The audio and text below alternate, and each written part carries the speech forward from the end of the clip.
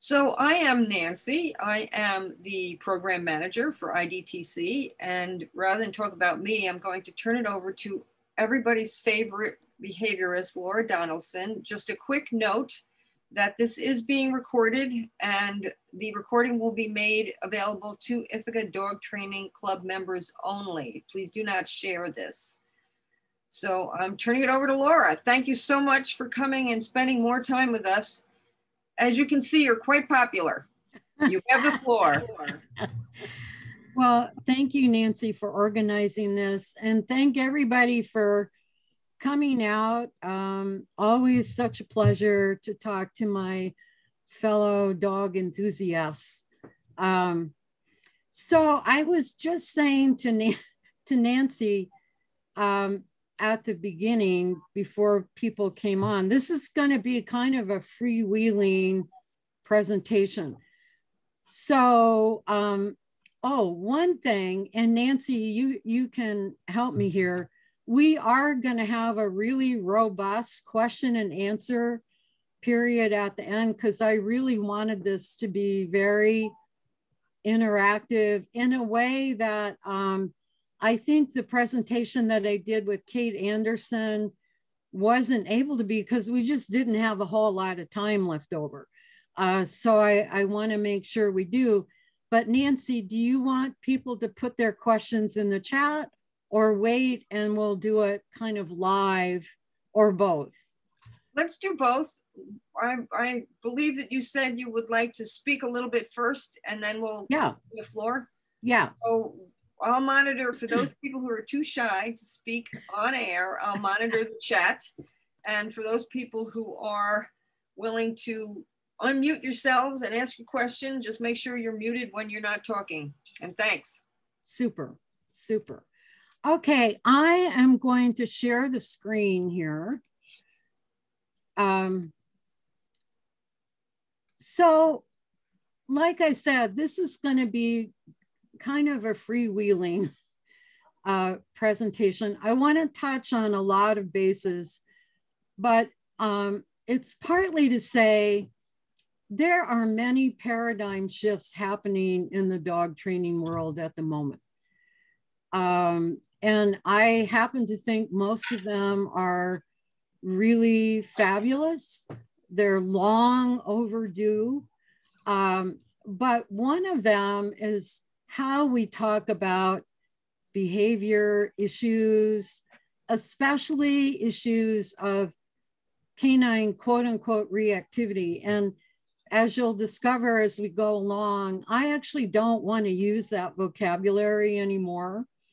And we'll talk a little more about why. And I think that's just so true of a lot of the vocabulary we use about dogs. You know, things like reactive dogs. Well, if your dog wasn't reacting, then you would have a real issue. They'd probably either be really sick or you know, not alive. Every living being on the planet is reactive. So that vocabulary in and of itself is very misleading. And I think it doesn't lend itself to helping us be accurate about what we're seeing and experiencing with our dogs. And it certainly doesn't help in communicating that to the people we need to be talking to. So, but that's going to come a little bit later. Right now, this is really quick. I'm not going to spend any time on it. The big, I guess, most salient pieces of this very, very short resume is, this is my email and this is my website. You can go to my website if you want to find out more about the slow thinking course, or if you want to send me a contact form from the website. These are two excellent ways of getting in touch with me.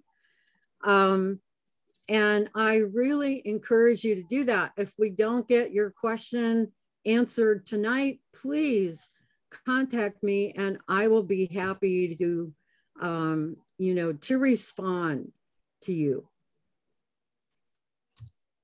All right, so I actually want to start with, and let me put this over here.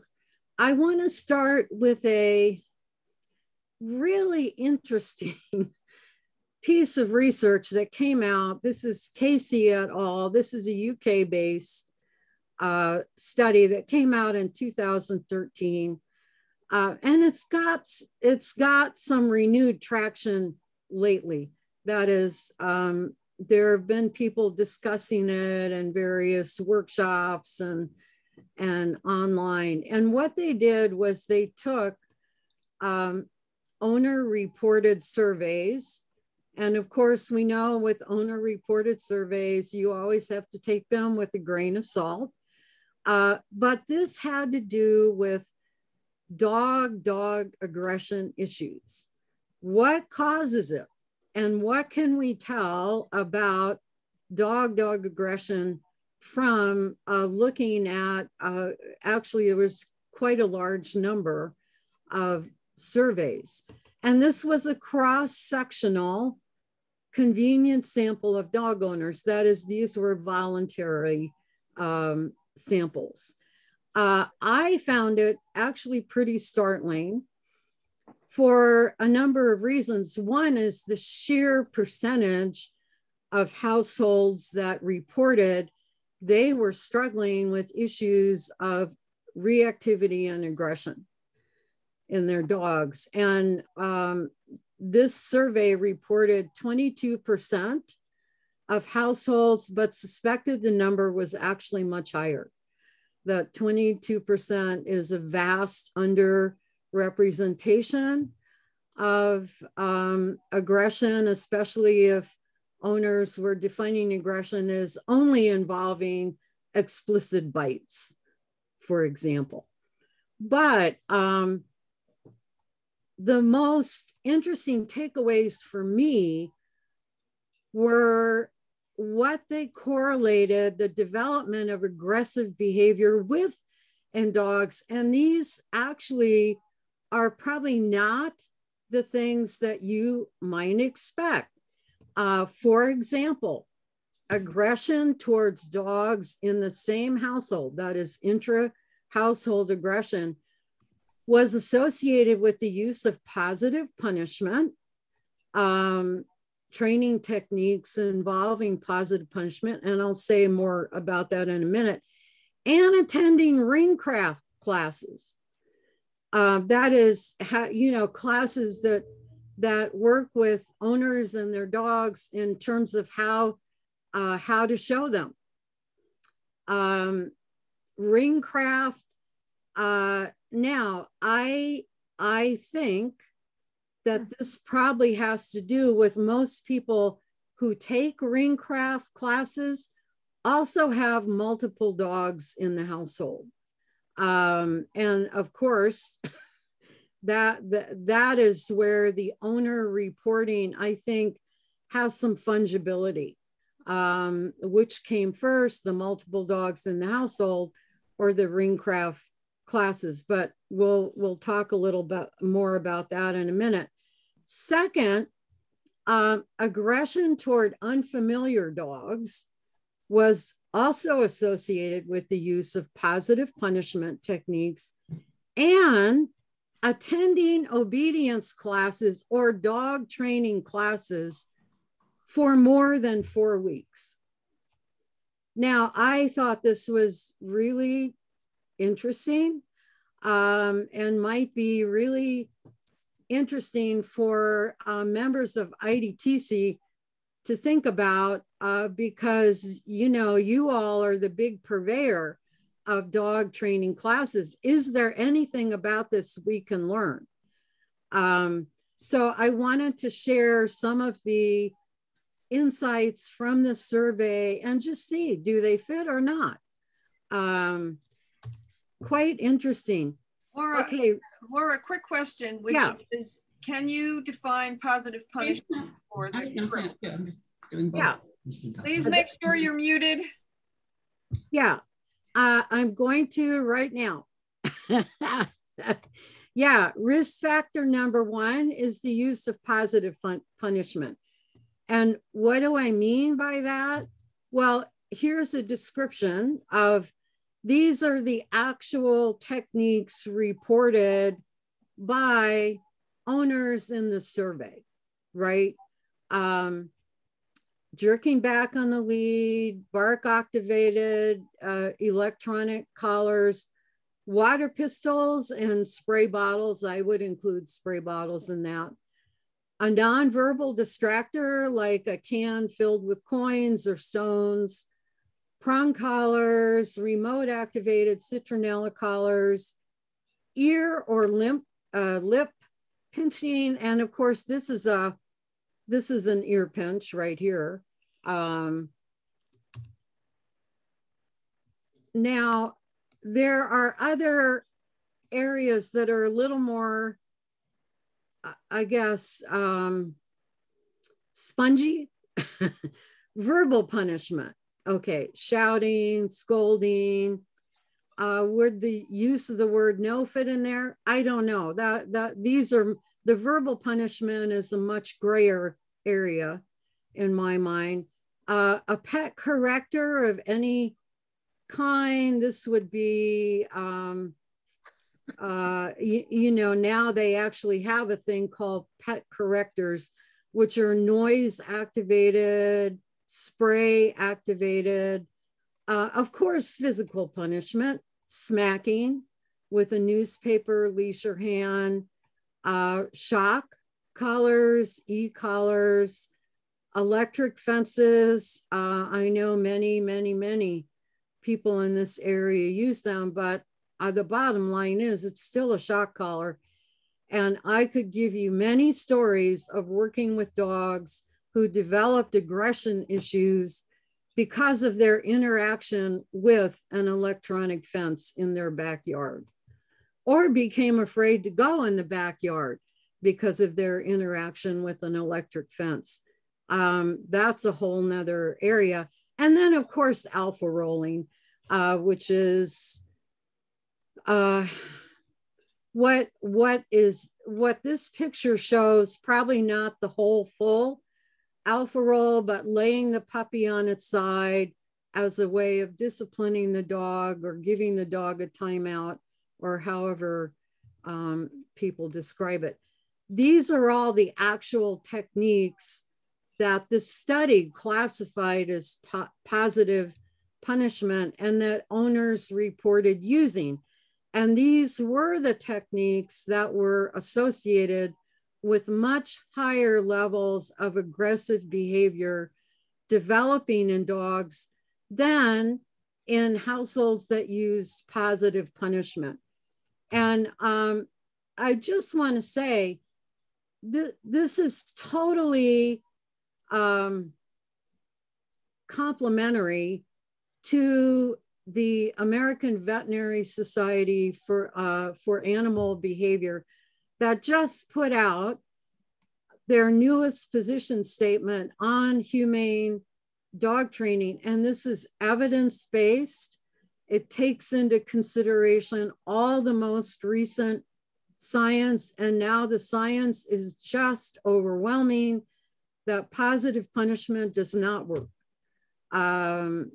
That actually positive reinforcement is much more effective in teaching dogs new behaviors, and especially in addressing behavior issues like aggression or reactivity. And this is just one statement from that statement. I am going to send Nancy a copy of this statement to upload so people can look at it if they want to.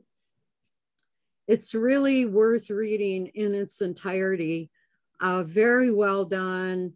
Lynn Honigman, who I know, who's a veterinary behaviorist, was chair of the committee that wrote this new study, and I highly recommend it. Evidence supports the use of reward-based methods for all canine training. And I think this is really important because what it doesn't include is balance training. Like, okay, I'm going to use some positive, but I'm also going to use negative. No, reward-based methods for all canine training. And SAB promotes interactions with animals based on compassion, respect, and scientific evidence.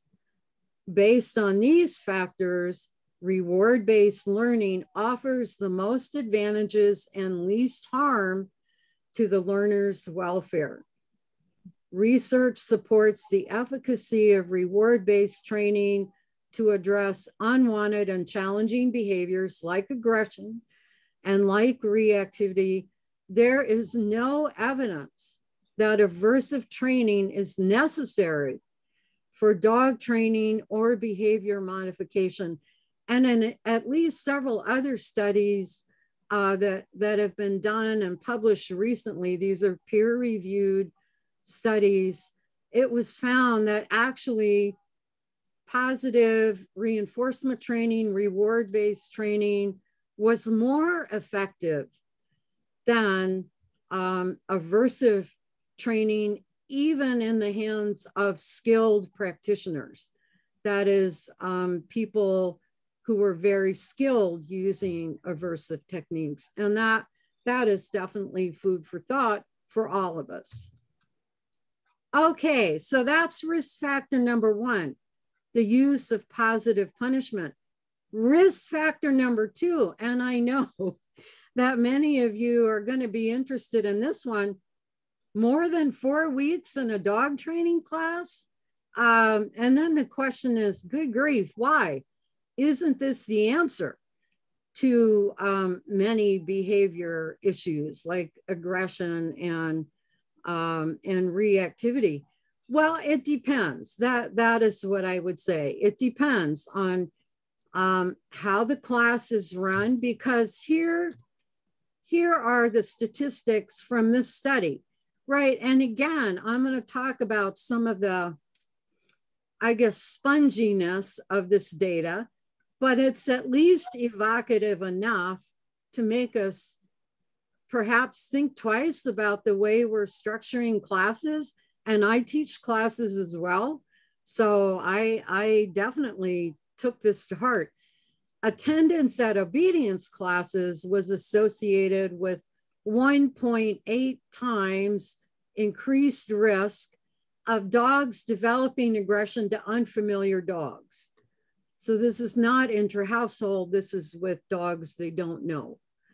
And then the ring craft classes, the increase for the risk of aggression was 3.8 times. That is the one I would want to investigate more, definitely. So then, of course, we need to ask, what is going on here? Isn't teaching classes, dog training classes, what we want to be doing? Well, I would say not necessarily. And I think for all the reasons that we're going to be talking about, one thing I would strongly advocate for any club, any group, any person teaching dog training classes is to have a really robust screening process in place, because that is one of the huge gaps that I see in contemporary dog training classes. Not enough screening goes on, and then you get dogs in class who never should have been there in the first place. And they cause all kinds of issues, not just with the other dogs, but with the learning process. So what were some of the indicators of this increased association for developing aggression? Well, one is, and I know we've all been in classes like this, allowing free roaming interaction and play with dogs running off and visiting other dogs. There's a lot of chaos, not enough management, not enough places that offer buffer zones for dogs who may be a little stressed and anxious about the environment. But this free roaming interaction, that is one of my particular, I guess, complaints. And I think that is one that you really see quite frequently. And of course, the positive punishment training methods, dysfunctional venues. That is venues where it's very hard to control the environment. And that's what you need to have a well-run class. You need to be able to control the environment, to put some stabilizing barriers in place, have ways for dogs to escape and maybe work behind a barrier with a visual block, places for dogs to be created that don't actually expose them to all the chaos of the class, et cetera, et cetera. And then lack of appropriate training on the part of the instructors. And, almost every instructor I know is putting their heart and soul into the class. So my plea would be to give, especially volunteer instructors, a lot more support and a lot more access to ongoing training, so that they can then incorporate this into their classes. Now, everything I just said may not necessarily be causal. And actually, you could explain some of this by owners who actually use obedience classes as a way of seeking help with their aggressive dogs. And that is why I think IDTC, every other training group that I've spoken to, I make a plea for putting into place really robust screening mechanisms. And this is related to having, for example, a dysfunctional venue where there's not enough room, so that you have a huge amount of close proximity to other dogs where there's anxiety about social contact. And this may actually increase the risk of developing aggressive behavior. The other piece of this, and this is kind of a little more subjective element, is that you get a lot of dogs in training classes who struggle with hyperarousal in other areas of their lives. And as a result, these owners are like persistent enrollees. They stay in training classes for longer and longer periods because they feel like their dog really needs help. And that's probably true. It's just that actually the classes might be intensifying the problem rather than helping it. And this is where the screening process would be immensely advantageous, because these are the dogs you really want to channel into, for example, one-on-one training, or give them a more robust, individualized form of help, because a group class is really not going to be a good forum for them, and especially not if they're struggling with reactivity and aggression. So all of these findings together suggest the importance of appropriate management of classes and ongoing recognition of where group classes might be counterproductive. And that is for individual animals that are poorly socialized toward other dogs. And I realize it's hard to implement a robust screening process if you have a class where you've got big numbers, right? So this might also be an argument for keeping numbers fairly small. I know when I was teaching in person, control and leash classes, if I had any questions about a dog, and it was pretty clear, I did a fairly extensive behavior questionnaire before class enrollment. And if there were any questions, I would have an in-person interview, session. And I found that very helpful because there are a lot of things you really can't tell on paper. Risk factor number 3. And actually, this is not from the Casey et al. 2013 study. This is one I'm adding. This is my own addition, and that is pain as a hidden intensifier of behavior issues. Now, we know that some behaviors are very prominently influenced by pain. They're,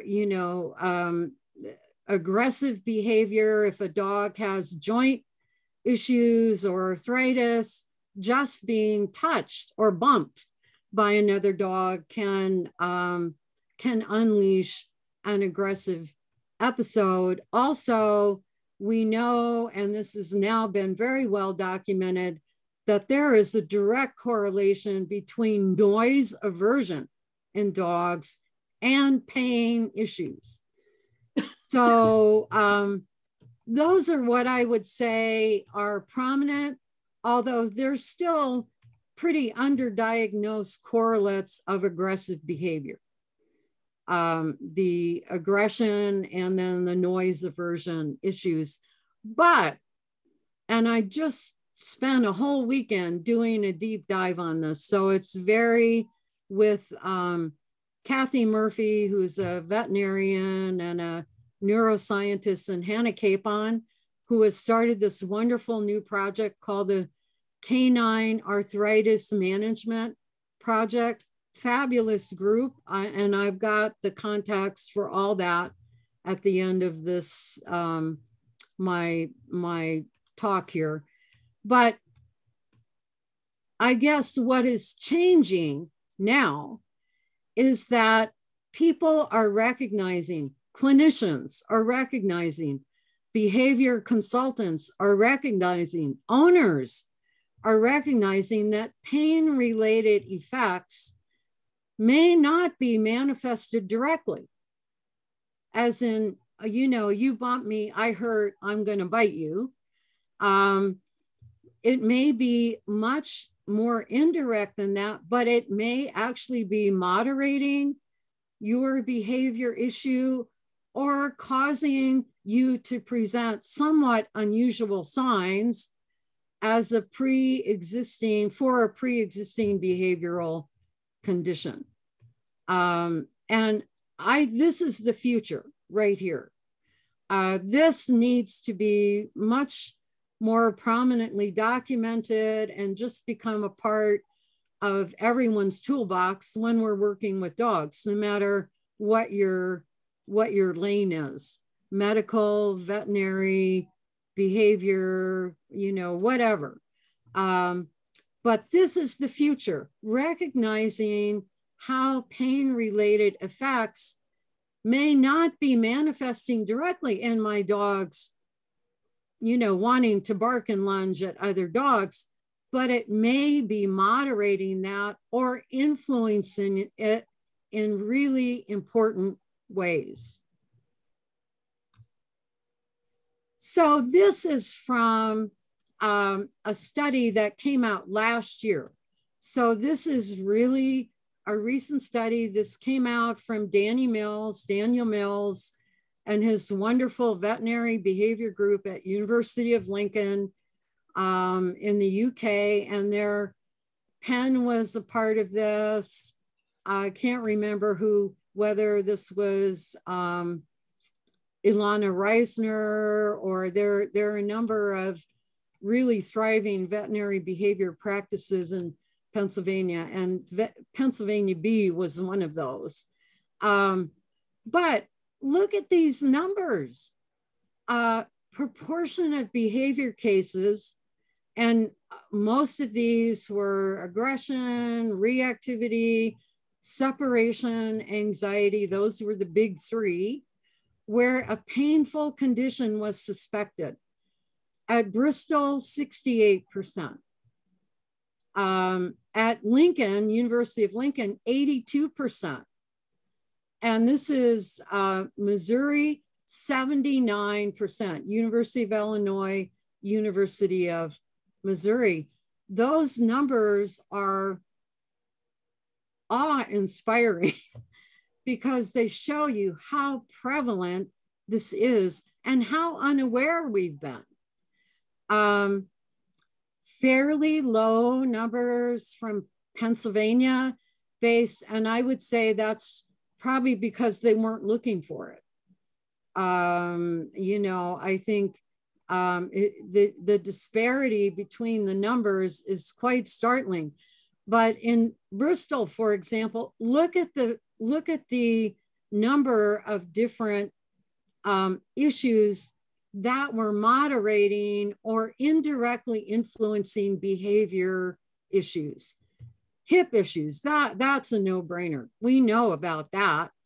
But stifle, carpus, spine issues, abdominal, gut issues, big, that is a huge area that's becoming much more prominent. And then possible allodynia.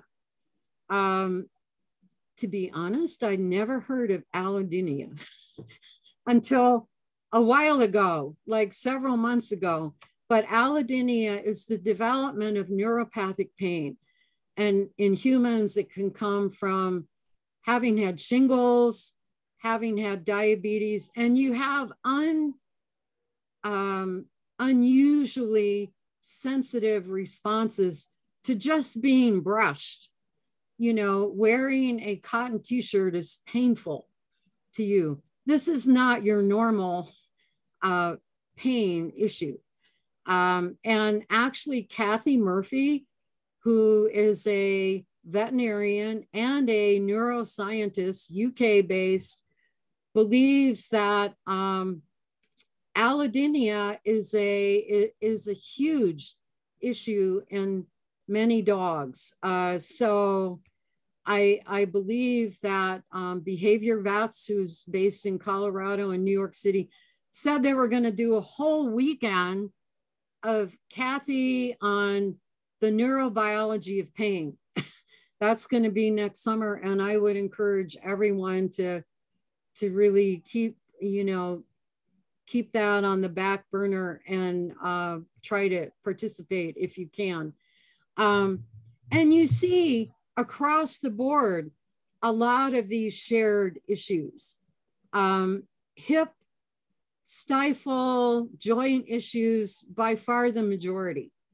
But I think the allodynia, the ears, this was in the Missouri, Illinois contribution, where ear infections, ear issues contributed 26%. That is a huge amount. So this, if you want to know new frontiers for behavior, I think this is the direction that it's moving, and it can't come fast enough, right? Because our dogs are suffering. This is a part of their daily lives, and of course it directly affects their welfare, both behaviorally and physically. So this is from Mills, and I couldn't agree more with this statement. We argue that there is currently an underreporting of the ways in which pain can be associated with problem behavior. And that certainly would include aggression, hyperreactivity, separation anxiety. Those are the big three, which is seriously limiting the recognition of this welfare problem.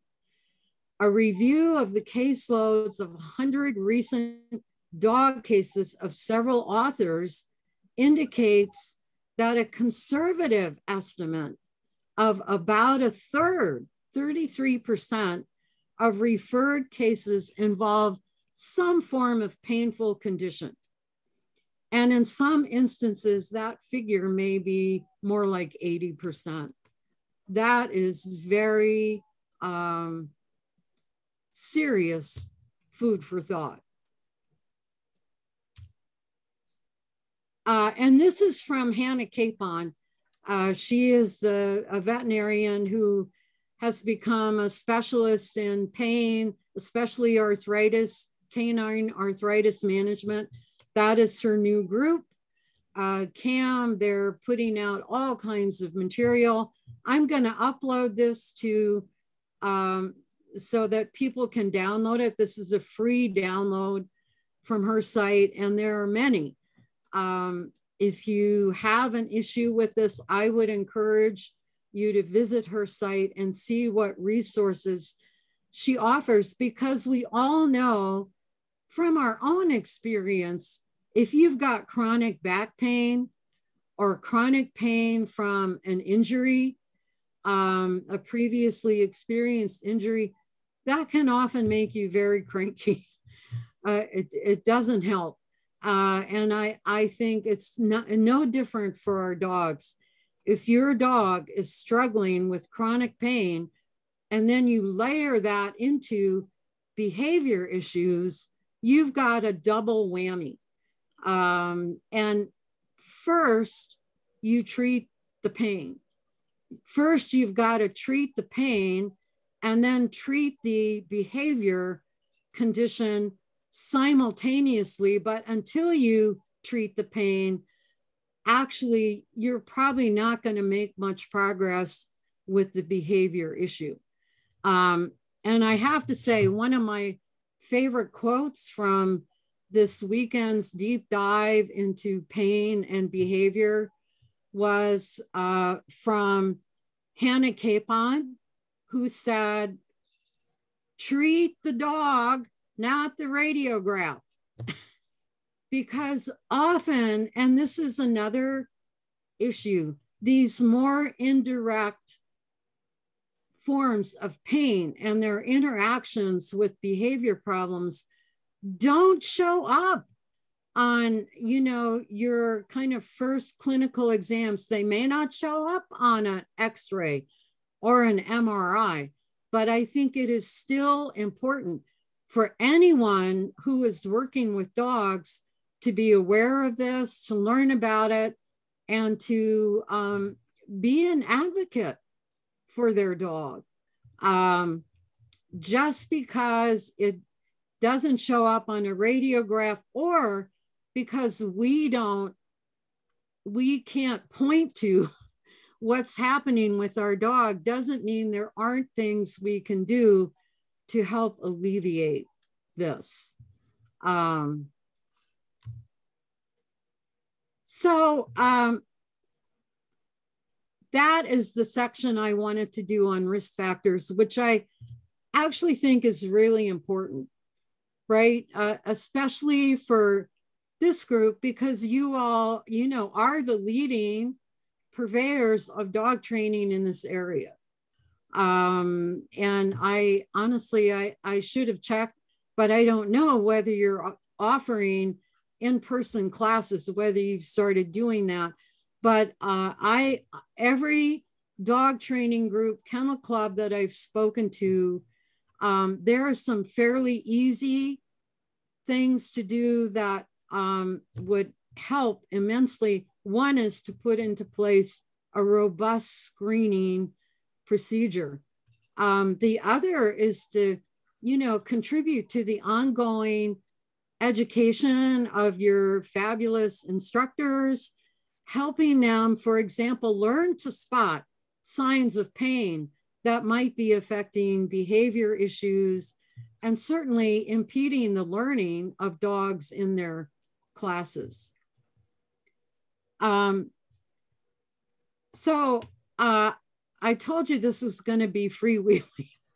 And I really want to get on my soapbox for a minute. And that is to talk about the problematic language of reactivity. It is so not helpful. It is just so not helpful. You know, many people use this word reactivity, and then the question is, what in the heck does it mean? If anyone could give me a really good definition of reactivity and why they're using it as a problem, you know, I might change my mind, but I've been listening and I haven't heard over the years anyone be able to do that, because reactivity is not the problem. Every living being on the planet is reactive to their environment and the circumstances in which they find themselves.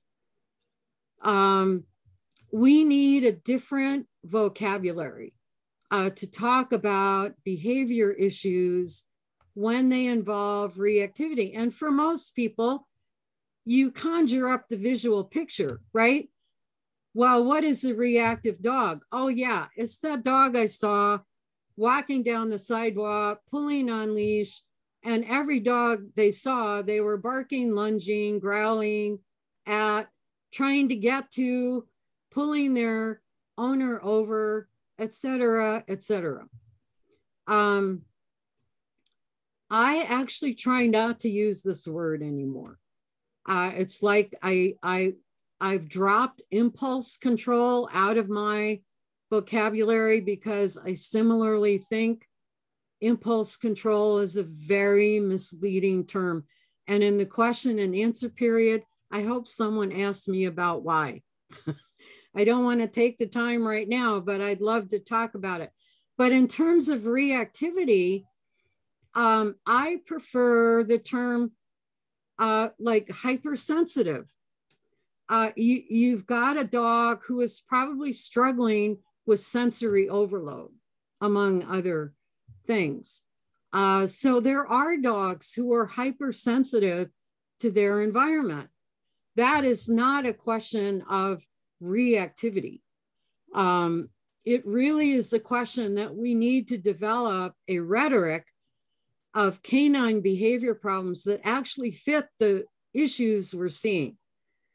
And I know that's a tall order, but you know, long term, that's one of my projects. So as I said, every living being on the planet is reactive. So issue number one is that the term reactivity is misleading. And instead of reactivity, I prefer to use the language of sensitivity, hypersensitivity.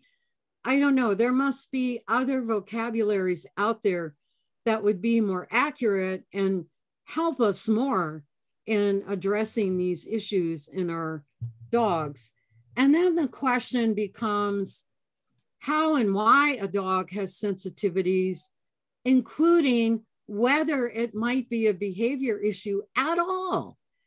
And this is definitely one of the new paradigm shifts in the whole field of dog training, but especially in professional behavior consulting and anyone who works with dogs, because it's not just their behavior, right? And I've got to tell you, this is actually an image from a Facebook post I did a few months ago. I can't remember when. And it was inspired by a poster, and I'm not going to name any names here, but on a one of the big, huge professional dog training listservs, let's just leave it at that, who wrote in, this was a trainer working with a client saying, I'm working with a Great Pyrenees. I'm working with a family who adopted a Great Pyrenees, and they are having all kinds of problems confining this dog. They work during the day, so they got to put the dog in the crate. The dog doesn't want to go in the crate. It breaks through the baby gates they're putting in the household. It's chewing through the baby gates and the crate. This dog has issues. This is a problem behavior, and even suggested, should I refer for behavioral medication to help the dog not have issues with confinement? So I responded, and I've since expanded on this response. Look, you are dealing with a livestock guarding dog. This is a livestock guarding dog.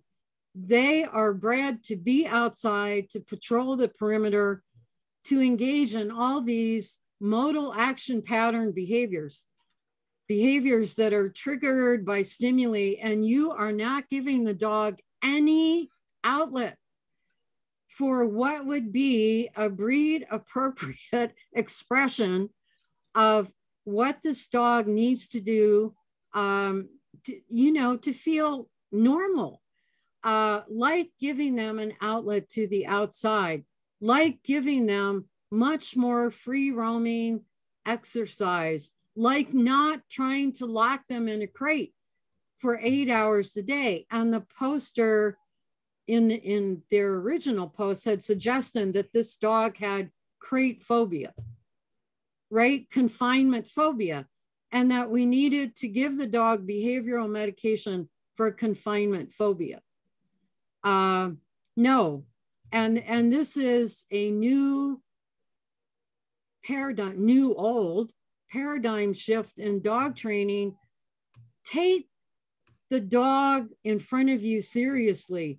What are this dog's needs? You cannot adopt a livestock guarding dog and then expect them to become a household dog who never goes outside and then stays in a crate 8 or 9 hours a day happily. And all the behavioral medication in the world is not going to change that. So I have to say, I got a little, steamed up over this. But I think this is really, really important.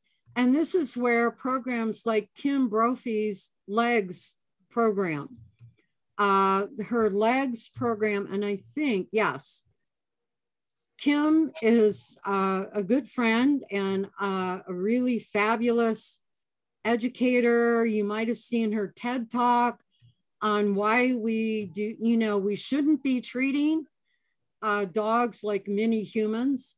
But her LEGS program is learning, environment, genetics, self. And she has a really wonderful book called Meet Your Dog that talks about different, not specific breeds, but like herding dogs, working dogs, and what their hardwired learning, environmental, and just individual needs might be, and how that would change our approach to behavior issues like reactivity in these dogs. So with the Great Pyrenees, instead of just assuming that the dog's inability to be crated was pathological, let's just say it was really more a function of trying to fit this dog into the wrong size peg. We're trying to fit a round peg into a square hole, and that is not going to work. Trying to be creative about ways to give dogs appropriate outlets for their genetically predisposed, hardwired needs, as well as in terms of how they learn, their environment, etc. So important. And Kim's big program now is called the Family Dog Mediation Program. You can take a course, get certified, the whole 9 yards. I really love it. Sarah Fisher is another one of my really favorite, both people and practitioners. She created animal-centered education, which is UK based. If you've seen this exercise or this experience called free work, that is Sarah's creation, and it is part of animal-centered education. I would love to talk more about free work in the question and answer period, because I use it as one of the centerpieces of my slow thinking course. And then there's Andy Hale, who founded Dog-Centered Care. That's a whole Facebook group, and the CAKE framework, right? And CAKE is this rubric: compassion, awareness, knowledge, empathy. This is the rubric that we need to bring to every behavior issue we are addressing in dogs, particularly issues of aggression and reactivity. And Andy has a wonderful way of talking about being available to the truth of another. And that includes a dog, maybe your dog who's struggling with aggression. Maybe you've got 2 dogs in the household who are fighting. Okay, what is it that we need to learn about their emotional experience? And the only way we can do that is by making ourselves available to the truth of another, which is, I'm sure everyone here knows, it's not that easy. It's really not that easy. Knowledge would be exactly knowing much more about who the dog is in front of you. A livestock guarding dog is not going to turn into a dog who is happy being in a crate 8 or 9 hours a day. Compassion and awareness, and also compassion for the owners and the dogs, because both the human and the dog that you're working with both have emotional truths that we need to learn from and learn about. So finally, this is my logo. This is my Slow Thinking is Life-Saving for Dogs program. I have a webinar, and I'm going to show you the link for that in a minute. I actually love this logo, and I just have to say a little something about it. I hope I'm not running over with time, but this is from an actual client. This is an actual dog I worked with in the past year. I love her. Her name is Olive.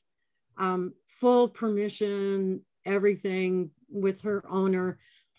Olive had many issues with hypervigilance, suspicion of strangers. She is what we would call a reactive, quote unquote, dog.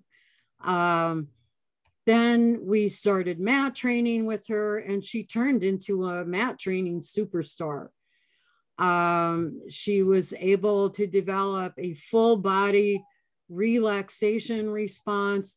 And this is actually from a photograph of Olive that has now become really more the norm rather than the exception. I love the grin on her face. She's so relaxed. And this was out.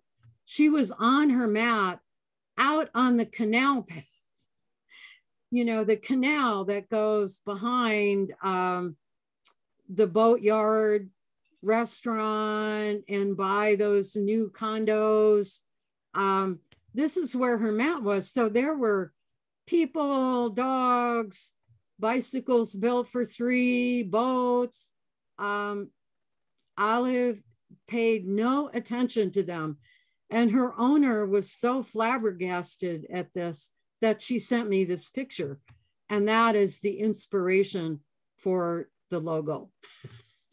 But here is where you can access, and this will be in the of course, the video that's uploaded. You can also go to my website to access the actual link, but it's now permanently available on the Clean Run Learning Center platform. It's an on-demand webinar, and it comes with CEUs for APDT, IAABC, and Karen Pryor. And this is the place I would start. If you're interested in my slow thinking approach, this is the place I would start. More recently is my Thinkific course. This is a 4-week course, much more robust. I've already finished one version of it on Thinkific, and the results were fantastic. I thought, if the enthusiasm of the people involved was any indication. And I'm not going to go into the whole story behind why and how I developed this. Just the very short version is, I had 2 female dogs that started fighting in my household. Emmy, some of you may know Emmy, and I had another Collie Shepherd mix, Katana. They were going at it regularly, and actually the only bad bite I've ever gotten in my life has not been from a client dog, and I've worked with plenty of quote unquote dangerous dogs. It was from my own dog, right? When I tried to break up a fight, and that actually set into motion everything that's happened to me since, because I decided if we were all going to survive, I needed to learn something, and I needed to devise some more effective approaches, because I was not finding traditional desensitization and counter conditioning very effective at all in helping me work through this with my own dogs. And if you take the webinar or do the course, you'll hear much more about that whole scenario and the origin of the course. And this is the book. I at least have the cover, and I have a lot of it done. It will be coming out, I hope, in the spring. But this is, and you see Olive, this is the photograph that inspired my logo. And then you get your usual, and this is so, I have to say, okay, I recognize it's stereotyped to think that it's really German Shepherds who are the most aggressive breed on the planet.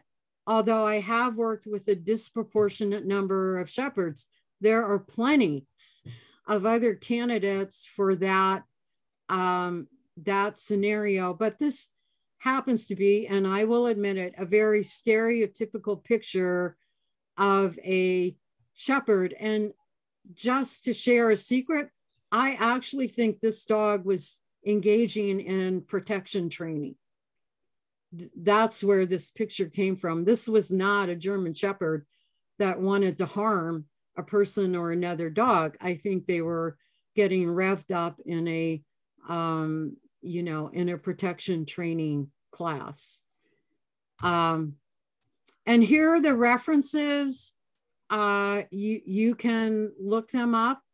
I would encourage you to read them, especially the Mills, the one that came out last year, just really very recent, on pain and problem behavior in dogs and cats. Pain and problem behavior in dogs and cats. It's a groundbreaking article.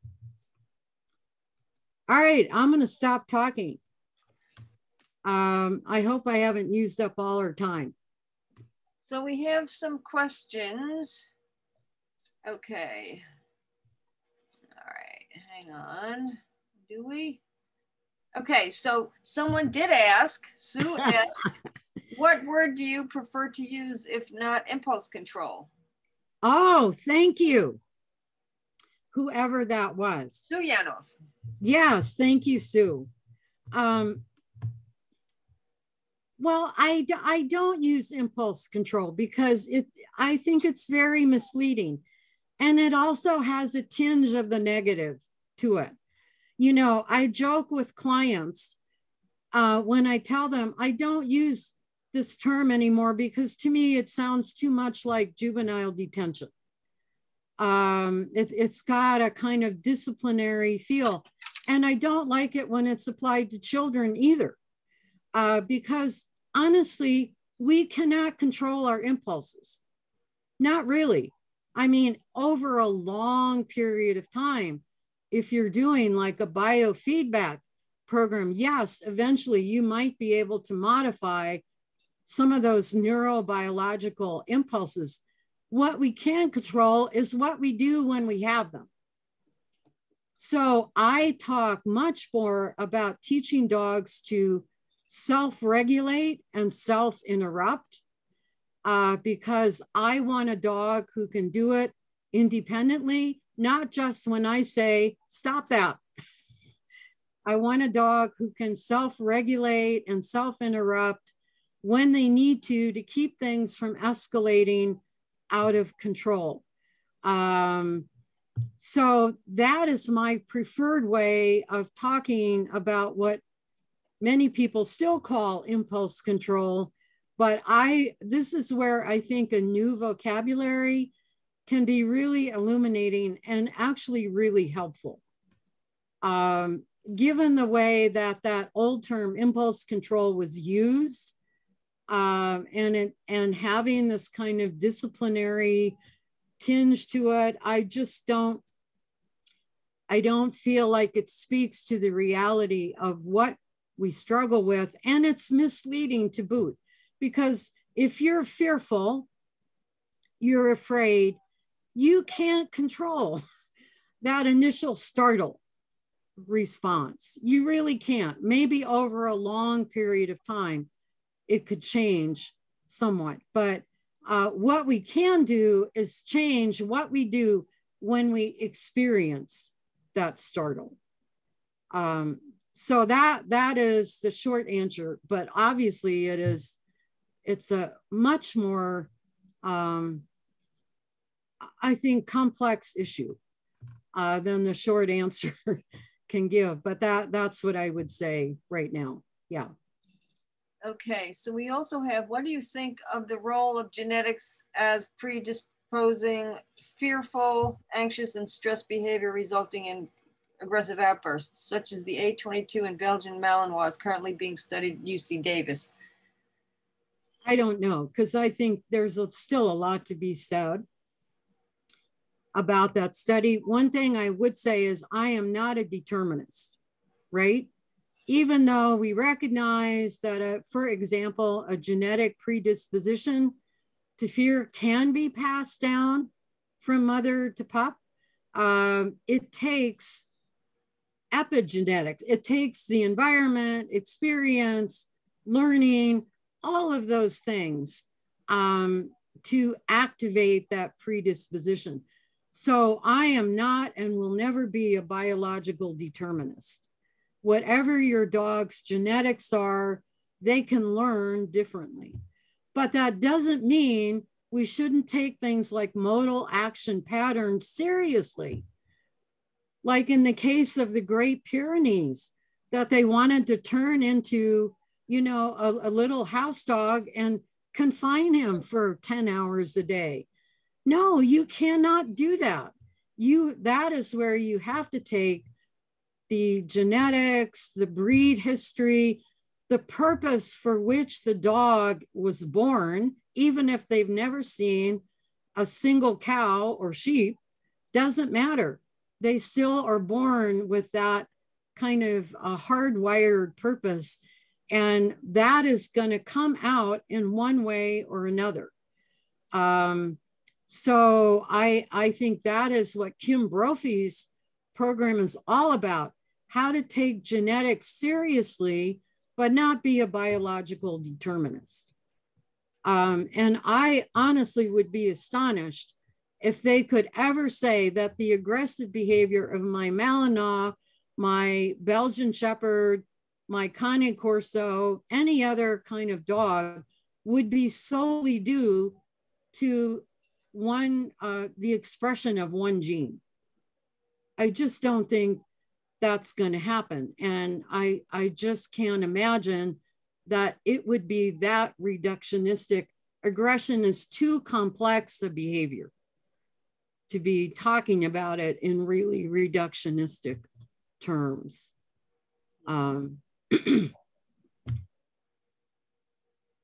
Yeah. I have a question / comment. Yeah. And it is directly related to what you said about the Great Pyr that was not a crate dog, right? Not a house pet. Yeah. I have Akitas, and Akitas are supposed to be an aggressive breed. And one of my dogs is atypical and is very social and outgoing, and the other is much more Akita-like. And he is actually the most Akita-like Akita I've ever had. And for the most part, because he's been exposed to a lot of other dogs, he is fine around other dogs, and every once in a while he's a jerk. And I get the, oh, well, he's reactive to other dogs. And how much of that is really reactivity, and how much of that is just his genetic programming? Mm-hmm. And how, I guess the question, which you can't answer, is how do we shift the paradigm so we're not talking about dogs that are acting the way they're bred to react, genetically predispositioned to react? How do we stop blaming them for being reactive when they are being what we bred them to be as humans? Yeah. Well, I don't think the answer is not to, have genetics trump learning. Yeah. Genetics can never trump learning. Learning is way too powerful. And, you can have a dog that's born with all the predisposition in the world to certain behaviors, and then they turn out to be, a star therapy dog, or they go against all the so-called innate breed characteristics for that dog. That's what you're describing. Yes. In your Akita. And that is the self part, right? Yeah. Like in Kim's, learning, environment, genetics, and then self, because that every dog is an individual. And I think people want blueprints. Right. They want blueprints in training. They want blueprints to say, okay, my dog is a blank. A pit bull, an Akita, a German Shepherd, a Cane Corso, and therefore X, Y, and Z. Never, because the learning process changes all that. Every dog is an individual, and how they mediate those hardwired modal action patterns and innate predispositions is different for every dog. And thank God for that. Yeah. Right? Because dogs they're just fabulous in their resilience and their ability to adapt to an infinite number of contexts, to really do some profound and surprising learning that we probably thought they would never be able to do because they're blank. Yeah, because they are that resilient. I mean, my boy dog, he is a typical male Akita, and for the most part, he is really good around other dogs. For the most part, he is really good around other dogs. Occasionally, he can be a jerk, and when he does react, it's generally out of fear. He bloated over the summer, and the vet clinic, I was out of town, and he was up in Orchard Park, and every time I talked to the vet, they were saying, I'm sure, they would say things like, I'm sure there were things about him you really liked because he was terrified, so he was acting like a jerk. Mm-hmm. He was being aggressive because he was terrified. And I would say to them, He's terrified. You have to take that into account. And it's as if Oh. they could not hear me. He was Yeah. terrified. Poor guy. Yeah. Yeah. And in pain, right? Because he had to Yeah. have major surgery, and he was bloating before Yeah. he had major surgery. So, Well, I think one of the big, I don't know if this is, because this has been ongoing for a while, but it's come into more prominence recently, and that is the movement to drop labels when you're talking about dog behavior. Yeah. Especially problem behavior like aggression. Like once you say aggressive dog, you have put a whole box around that dog, and people have developed expectations about it, and almost all of them are misleading. I mean, you know, breed specific legislation, but the fact that, and I'm sure many of you have had this experience, if you have a dog who's struggling with worry about the environment or struggling with their relationships with other dogs, and then you say something to a family member or a coworker or the person next to you on the bus, my dog is struggling with aggression, you're going to get a tsunami of bad advice from people who have no experience with this, but who have many labels and expectations that they've learned that are just commonplace in our society. It's interesting that you say that, and this will be the last thing I'll say because I'm hogging up the conversation. all of my neighbors were stunned to hear that Akitas are on the bad dog list, because they don't really know a lot about dogs, and they've met my dogs, and they're polite and they're well mannered and they tend to be friendly. Even the boy that we have now, if he knows you, he's friendly. All of them were stunned that Akitas are on the bad dog list because it is training. Yeah. It's training. Yeah. Okay. I'll stop hogging up the conversation and tell people that tell the other people in the audience that go ask questions, folks. That's what she's here for. Who's got a question? Yeah. This is Sue. Can you hear me, Nancy? Yes, we sure can, Sue.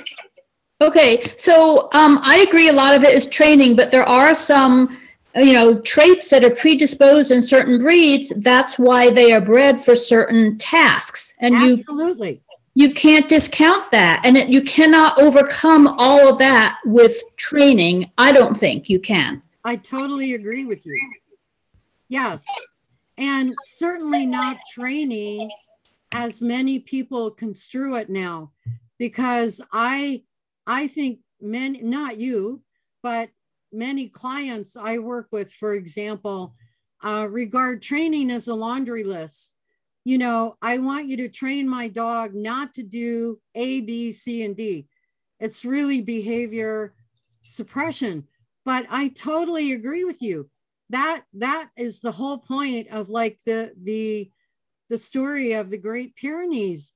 No, he wasn't suffering from confinement phobia, and actually no amount of behavioral medication or behavior modification would change his ability to be crated for 10 hours a day and have a good quality of life.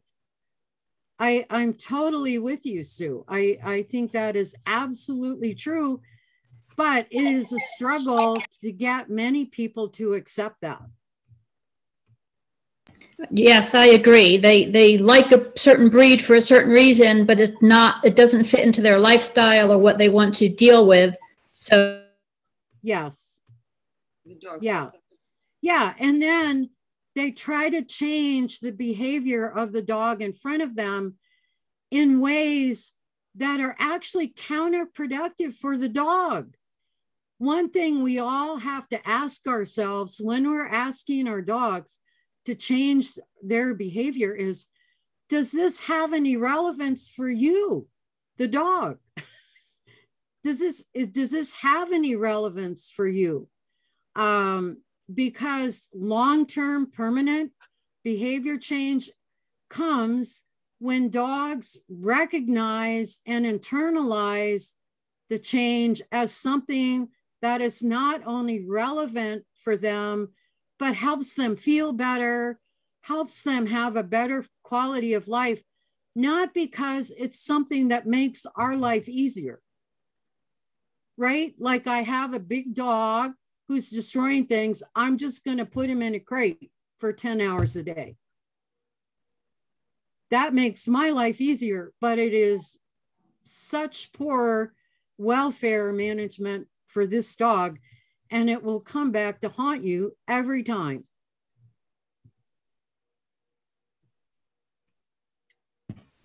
I agree. Thank you. Another question. How can I get my beagles to stop sniffing? Say what? Oh, good luck with that. That's all I can say. Good luck, Sue. And when you find out, can you tell me? Yeah, I'll let you know if it happens. Thanks for the laugh.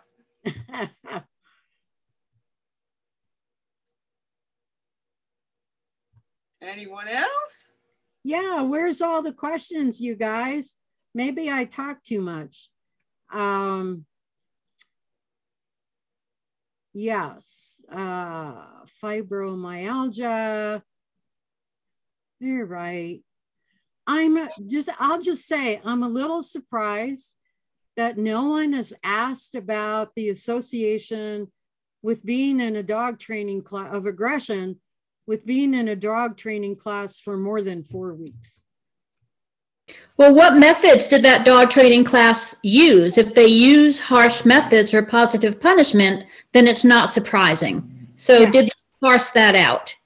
Yeah, and actually I'll say the survey doesn't really parse it out either. That would be one of my first questions. Well, what are they teaching in the class? And it goes beyond just poor management. But yes, if you're using positive punishment and aversive methods, makes sense because all the accumulating scientific data points toward aversive methods means a much higher risk of dogs developing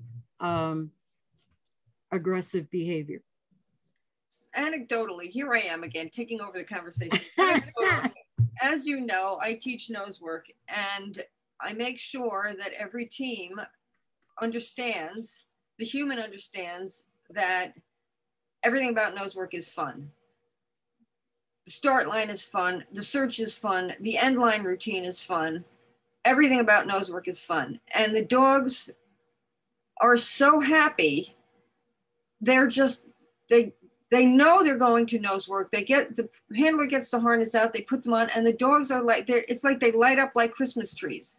So I would be very interested to know what kind of techniques are associated with that increase in aggression, because if anything, I see better, more focused, happier, less reactive, more self-controlling dogs because of the way everything about the nose work technique, everything about yes, and because you put so much into good practices, best practices for your class. We know that sniffing itself is inherently calming. Yes, for dogs, and for nose work, chances are the dogs are not chaotically running around, free roaming, interacting with other dogs, etc. I mean, no dog on dog interaction. Yeah, well, there you go. Yeah, yeah, and that explains a lot of it. COVID didn't really put the kibosh on what we did, because it's always been you stay apart from other dogs. There's no dog interactions. Yeah. It's all about that dog and that team, and no dog and dog interaction. Yeah. Yeah. And even after class, I tell people, you want to have your dogs play, go someplace else. Yeah. Yeah. Laura? Yeah. Yeah, this, hi. Mike Kenzie, who worked with you some time ago, Anna has been in Nancy's nosework class, and it has improved her in 1,000 ways. But listening to some of the things about the dog classes gives me a new insight, because as soon as I tried to start going to group classes, inevitably there were people who never did anything but hold the end of their leash and had no respect for other dogs. And that got to be such a problem that I finally stopped doing that entirely, which is how I really got to concentrate on the nose work. Since then, while we're not close to other dogs, Kenzie gets to look at the dogs and watch their behavior, and she can make a decision. And this is sort of a gradual thing that's happened, and I'm sure it's happened with other dogs who have had a problem with group dog things, that when the dog has a chance at 8 feet or 10 feet or 12 feet to sit there and watch other dogs from a distance, I found that gradually she would recognize the other dogs. And now when we come into a session where there are other dogs around, because we're all waiting to go our turn, her tail wags and she recognizes other dogs.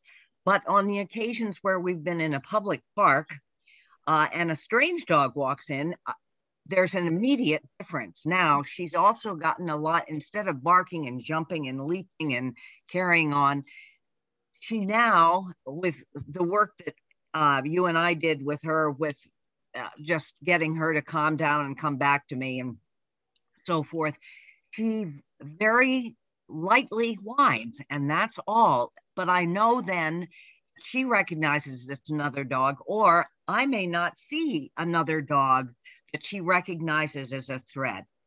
And I think this goes back to one of the problems that I did some teaching at IDTC, and I always had, even when I was teaching, a problem where there were so many dogs. When you have 12 or 13 dogs in a class, even if you have the best helper in the world with you, you cannot control everything that's going on or even keep track of it. Right. I think that's something that I'd like to see happen more in our classes. Yes, it doesn't make them much of a moneymaker when you only have 4 or 5 dogs, but it means that the quality of the teaching is going to go up, and the experience for the individual dog is definitely going to go up. Fabulous, Hannah. Thank you for that contribution. And I can't thank you enough for talking about how you are giving Kenzie the time to actually cognitively process what is going on in her environment and how transformative that has been for her.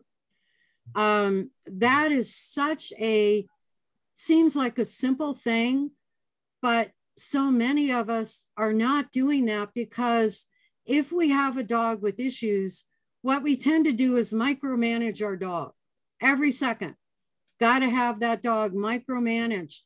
The idea of letting them have the time to process their environment in their own time and way, from an appropriate distance, to be sure, is actually, I think, transformative. And, you know, if anyone does take the slow thinking class or the webinar, you will see videos in there of me always saying, wait, give the dog time to think, wait. That's like the only thing I'm saying in the video, because we humans tend to micromanage way too much. I think I'm so encouraged by hearing you talk about Kenzie and how much nose work has helped her, but also how much just giving her the time and space to process her environment in her own way has helped her. And that is one of the fundamental pieces of my slow thinking program. Well, and in connection to the thing about breeds, she is 5 different kinds of herding dog. And their purpose, their whole thing is that they want to be in charge of the situation and the environment. And so for them, as a herding dog, you don't want a lot of strange other animals around. And so it's not unjustified in the least. But I will tell you that she's gotten to the stage now. We went in some rally classes in an obedience show in the big show down at Binghamton. And for us, it was sort of, I knew that she was going to have a problem. It was going to be a nightmare. You're in a hockey rink with dogs all around, and there's no way to do much about that. But I always bring up, I mean, she was in a crate. Yeah. Because she's had good crate training, but not overworked in a crate. It was her shelter. Getting from the ring side in the crate into the ring was a little dicey, I must say, the first couple of times. But when she got in, even though she could certainly see and sense all the other dogs around, she never put a foot wrong. I never had to repeat anything. There was no problem whatsoever. So I think it is possible to get to that stage after a long time. But as you say, you have to wait. You just have to take time. Yeah. Yeah. Well, one of my favorite things to say is the greatest gift we can give to our dogs, especially dogs struggling with behavior issues like aggression and reactivity, is to give up our expectations of them. Because chances are those expectations are counterproductive, not helping. And you would be amazed what might happen when you give up your expectations and then give your dog time to process their environment. Doesn't sound like much, but actually we know how hard it is to give up expectations amongst ourselves. So I'm not suggesting that's easy, but I just love hearing, you know, Kenzie is making great decisions about her behavior. And that is exactly what we want from our dogs, because we can't control the environment. Oh, no. We can't put our dogs in a bubble, although we would like to. Thank you very much. Yeah, yeah. We have a couple of quick questions here. Judy asks, what is Fisher, spit it out, what is Fisher's free work? Oh, I'm just thrilled somebody asked me that. Free work is setting up an experiential obstacle course. You might have a bubble wrap underneath. You might have fake grass. You might have step ladders. These are all things you would find in your own household or your own environment. You would have different kinds of containers, like a kid's pool filled with balls, put treats all over, and then the dog goes into this area, and it's usually a contained area or in a room. You take all the accoutrements off a dog, a flat buckle collar, no harnesses, no head halters, no nothing. A dog goes in absolutely naked. And we are not in there at all. And our job is to observe. This is a fabulous way to observe. Sarah Fisher developed this as a way to see, for example, what was happening with a dog's gait. You could really spot physical issues a dog was having just from a dog's tendency to navigate the course either clockwise or counterclockwise. If they go one way all the time, that probably means they have a little stiffness on the opposite side.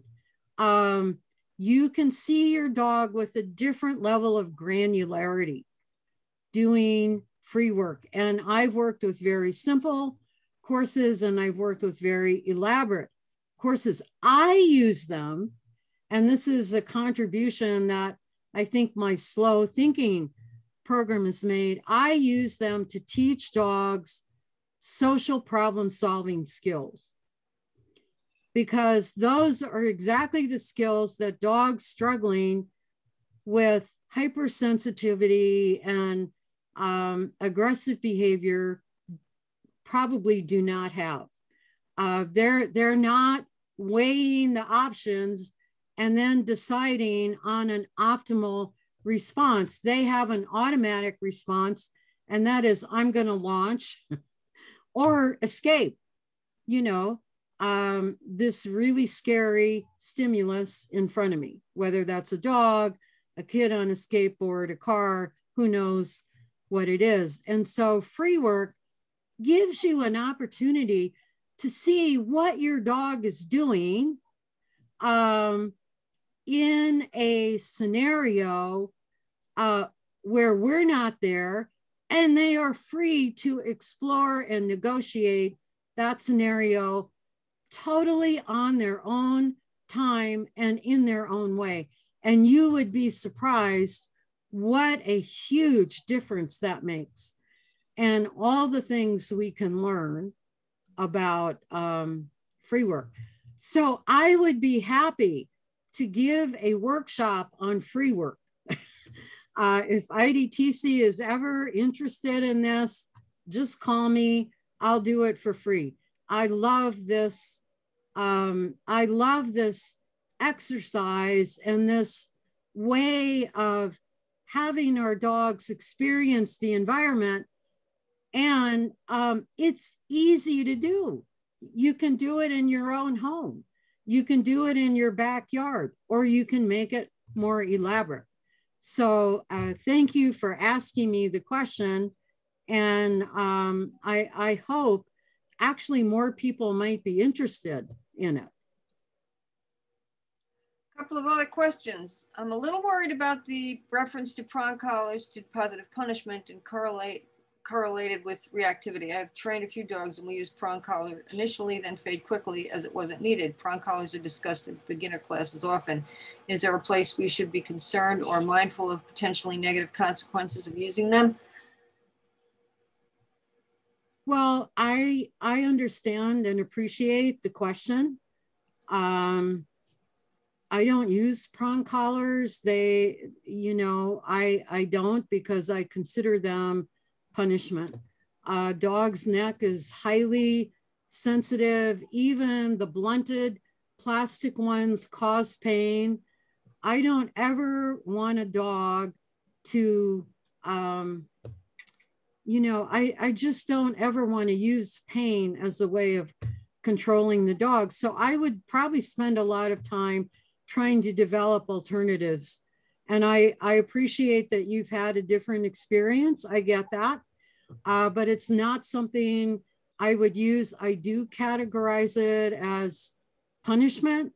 And I think there are much better ways to teach dogs to self-regulate and to self-interrupt, which is what we want, right? People use those for dogs who pull or who lash out or who are lunging and barking. There are better ways to address those issues than punitive technology. And I would certainly never use them as a go-to technology in a dog training class. That's just me. But I think when you read this position statement on humane dog training by the American Veterinary Society of Animal Behavior, and these are the veterinary behaviorists, the experts, completely prong collars, choke chains, all the, you know, the pantheon of punitive technologies are off the table. And in fact, they recommend that veterinarians not refer their clients, their patients, to trainers who use these technologies and these techniques. So that is a pretty strong statement in my book. But I will post the position statement so you all can read it on your own and draw your own conclusions. Ray asks, is it better to give a dog with high prey drive outlets like lure coursing or barn hunt, or is it better not to encourage it? Ooh, that's a great question. That's a good question. That is a good question. My Akita has really high prey drive. Sometimes it jumps after low-flying small planes. Yeah, well, or hot air balloons. Yeah. I worked with a dog who, you know, lived right in the landing alley in Lansing where they landed hot air balloons and that big open field, you know, and so he did the same thing. Anyway, to answer your question, because this is another paradigm shift in how to address behavior issues in dogs. Okay, here was the old way. The old way is just to suppress it completely, if you could. And of course, that was always unsuccessful. I mean, have you really, unless you were using heavy punishment, and you know, that brings up all kinds of welfare issues for your dog. But it used to be, okay, we're either going to suppress it totally. Can't do that, actually. And I would say it's inhumane to do that. If you have a Jack Russell Terrier, or you've got a hunting dog, or you've got a dog who's bred for high prey drive, you have got to work with the dog in front of you. And so now, there's a step left out. Suppressing it doesn't work. And then people thought, okay, I'm just going to use some counter conditioning desensitization. You know, so every time my dog sees a bunny or a deer, I'm going to give him a treat. So I would like to take a survey of how many of us have done that and had it utterly fail. Doesn't work. Doesn't work. And the reason it doesn't work is because chase and that prey drive instinct, it's like an addictive behavior in dogs. There's almost no reward we can give. Don't mention bunny in front of the beagles. Okay. There's no reward we can give our dogs that is equal to the thrill of the chase and the neurochemical dump that they are getting while they do it. Dopamines, adrenaline, cortisol, norepinephrine, my goodness. It's no wonder they absolutely love it. And it's also true that in the chase mode, dogs literally shut down other senses. So you could be right next to your dog yelling, stop, stop, and they would not hear you. So what are some new ways to develop responses to this in your dog? Because I don't want to let my dog just go out and kill the wildlife in my backyard. I am really not big on dogs doing that. I think actually when your dog has successfully killed, it makes your job to redirect that behavior so much harder. So in this case, I turn to my colleague and friend, Simone Mueller, who is located now in the UK, but is originally from Germany. And she developed what is called a predation substitution training model. And the model here is to allow the dog to practice the safe parts of the predatory sequence, not the kill parts, not the grab, bite, and kill, or even the chase, but the eye stalk, letting them look, yes. And then within that, giving them, opportunities to practice the eye stalk by building in these self-regulating sequences. Like, okay, you eye stalk and then reorient to me. We'll play a little game of tug or whatever, and then you can go back to iStock. So there's a lot of pre-MAC principle built into it. I have actually used this with a number of dogs because, as you can imagine, many of the dogs I work with have intense prey drive, and it's problematic intense prey drive, as in, you know, they're going after the grandkids. That it was the next step from stalking the horses in the corral and the wildlife in the backyard. These were actually Rhodesian Ridgebacks. So I have had excellent results from giving the dog safe and appropriate outlets for the safe parts of the predatory sequence. It's not easy to do it. And I'd suggest, if you find this interesting, I can post a link for Simone's course. She's got one on Udemy. I think she has another, although I'm not sure it's available on demand, on Grisha Stewart's website. I've taken it. I know Simone. I heartily endorse it. And it's one I recommend to clients all the time. This is also like using the whippet game to allow a dog to practice safe parts of the chase sequence, but build in self-regulatory buffer zones so that the dog learns, oh, wow, this is fun. But what comes with it is my ability to actually disengage from the prey. So I think this is a really terrific new approach to what has been a long-standing behavior issue for many people who have either just given up, you know, they give up on doing anything with their dog's prey drive, or it ends up the prey drive gets so intense they have to surrender the dog or worse.